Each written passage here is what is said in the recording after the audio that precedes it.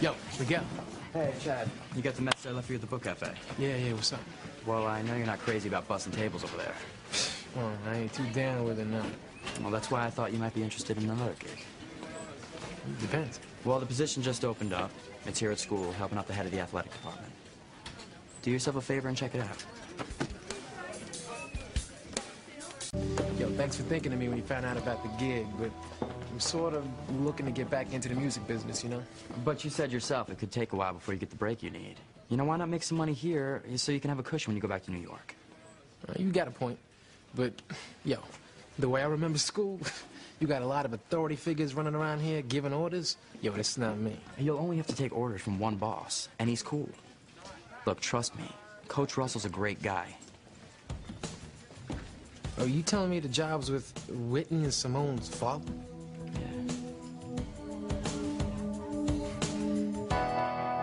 Go on in, Chad. What do you got to lose? Hey, Miguel. How you doing, Chad? Not bad. So Miguel's showing you around the school? Actually, Chad's here because he was interested in that job opening you posted. Oh, is that so? Well, this job is in the athletic department, and I thought music was your bag. It is. What I was thinking, Coach, is that your department also puts together the prom and the other school activities where there's music. Well, Chad here could be a real asset. Not to knock anybody, but the music at the last couple of events has been kind of prehistoric. Okay, I get it. So I need someone younger on the music. That's all I'm saying. All right, well, I'll take your suggestion, Miguel. But do you think Chad could speak for himself? Unless you're moonlighting as his agent. I get your drift, Coach. Go for it, bro. Have a seat, young man. Look, Miguel's just trying to do me a solid, but I don't think this is gonna work out. Well, don't you think you're jumping the gun a little bit? I didn't even offer you the job. Why wouldn't you? Oh, I get it. You wouldn't be able to face down your wife and your daughter, Whitney. Tell them you hired a guy they think is dirt. That's not it at all. See, you have to make a decision, to make a commitment to stick around in town. Be dependable. Show up on time. It's no problem. And most of all, you have to take orders from me. Now, Chad, I understand that you had some troubles with your old boss at that record company back in L.A. Look, he was a snake. But from what I can see so far, you're not. Well, let's just say for the sake of argument, I offer you the job, and you accept it. Now, can you make me a promise that you'll keep your temper in check? Because, Chad, as you know, this is a school, and this school has rules. Now, you don't seem like the person who gives a damn about rules. Are you willing to learn, Chad? Now, you understand, I ain't saying I want the job. But since you've been straight with me, the least I could do is be straight with you. Well, I appreciate that, Chad. You got it right. I mean, I ain't never had an easy time with rules. Probably never will.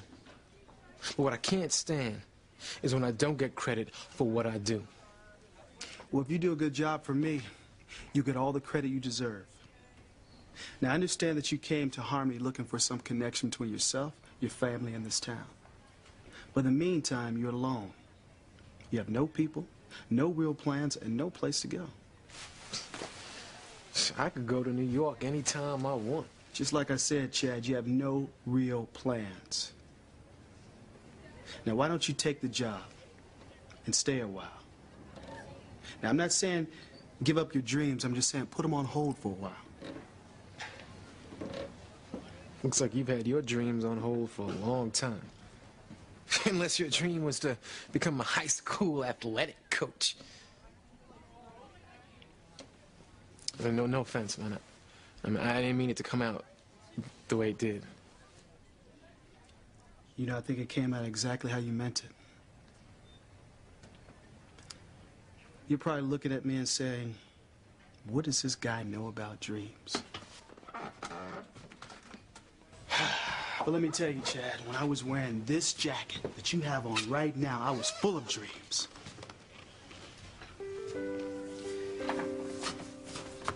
And you're right. They weren't being a high school coach. They were big dreams. What were they? That's not the point. The point is that your dreams change. Sometimes you have to make adjustments. I got a good life. I love my job. I live in a nice town. And I'm married to the best woman in the whole wide world. And I have 2 beautiful daughters. I have nothing to complain about. That's cool. But I want more out of life than just nothing to complain about. I'm gonna make my dreams come true. Go for it, Chad. But in the meantime, if you want the job, it's yours. I don't get it. I mean, there's lots of other guys you could hire. What I mean? You're right. You remind me of somebody I used to know.